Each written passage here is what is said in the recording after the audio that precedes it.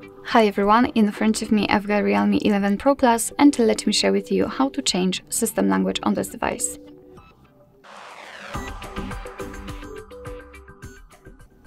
So first of all, we have to enter the settings, and then let's scroll down to the very bottom to find additional settings. Now let's tap on language and region, and as you can see here, we've got the section, the list of currently applied languages. We've got only English, so let's tap on edit, and here we've been transferred to the full list of available languages from which we can choose.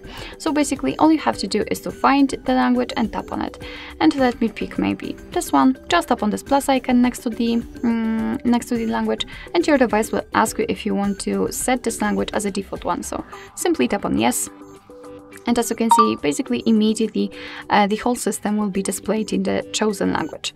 If you've got two different languages on this list, then you can reorder them, and thanks to this you will change the language. So let me tap on English and hold it, and as you can see I can change the position of it. So let's drag it to the first position and confirm it with tapping on probably yes, or change the language, etc.